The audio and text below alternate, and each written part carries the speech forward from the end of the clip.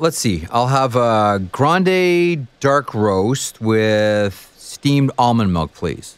What about you, Burkie? Yeah, Jeff, how about a venti 6 long shot Americano extra room?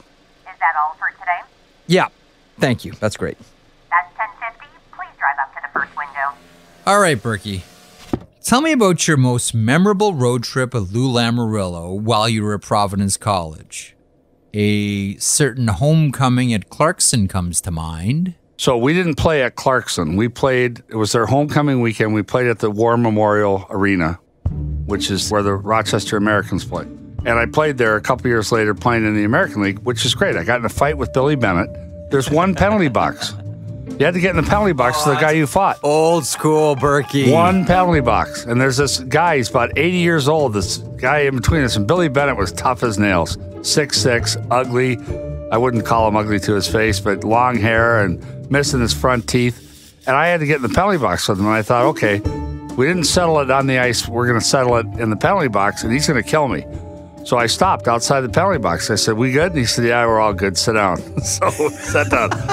So we're playing in the War Memorial, and there's like 6,000 people there. It's homecoming. They all got their Clarkson green and yellow on, and we're down 4-0 after the first period. Lou went nuts in between periods, went crazy, threw his wristwatch, hit a defenseman in the chest, Dave Dornsife. He's trying to throw it against the wall, but he hit a defenseman right in the chest. And then so we go out and we tie it up. It's 4-4. And then he called 6 straight penalties on it. The referee called 6 straight penalties on us, and we lose the game. So Lou finally, late in the game, said to me, get out there and get a piece of somebody, which he never did in 4 years, the only time.